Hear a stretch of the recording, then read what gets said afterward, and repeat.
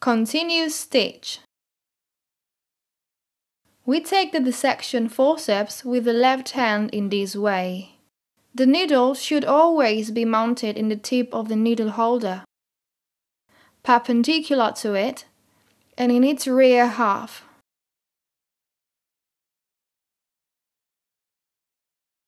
We start as if we were to perform a simple suture, inserting the needle perpendicular to the tissue at the same distance from the edge and at the same depth on both sides of the wound.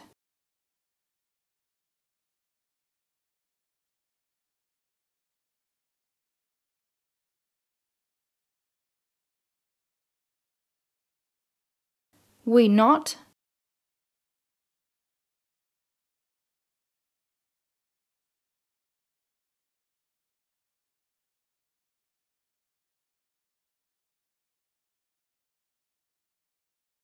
and we cut the loose end.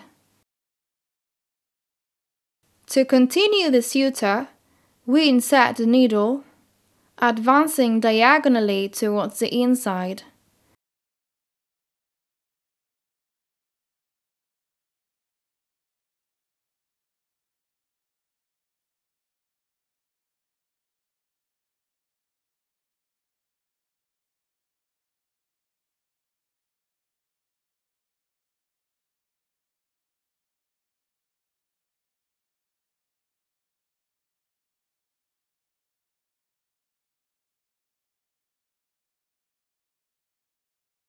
On the surface, we will cross the thread perpendicular to the wound, and we will keep advancing in the same way.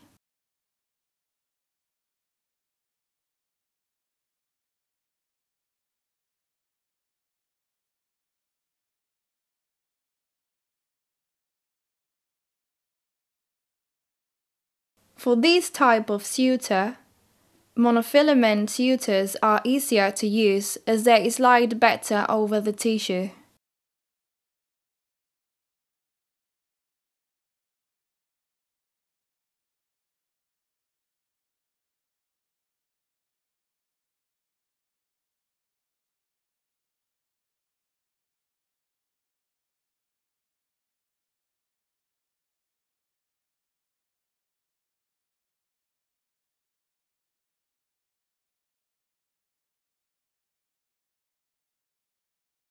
Once we reach the end of the wound, in order to knot, the suture is not completely passed, but a loose loop is made with the thread.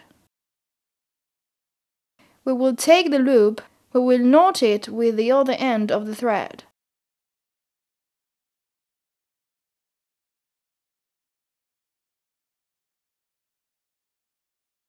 And then we will cut it.